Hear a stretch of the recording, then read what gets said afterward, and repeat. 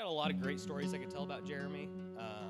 I don't think I can think of one that's actually appropriate for this setting, so the first day I met Jeremy, he's always been nothing but one of the nicest guys and one of the best characters I could ever find in a good friend of mine. And, I know, Mallory, you're going to be the same for him, and he's going to be the same for you, so.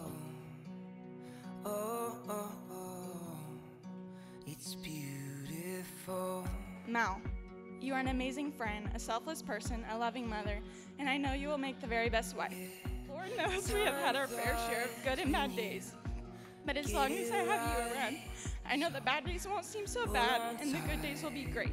Love you forever and ever. Happy wedding day.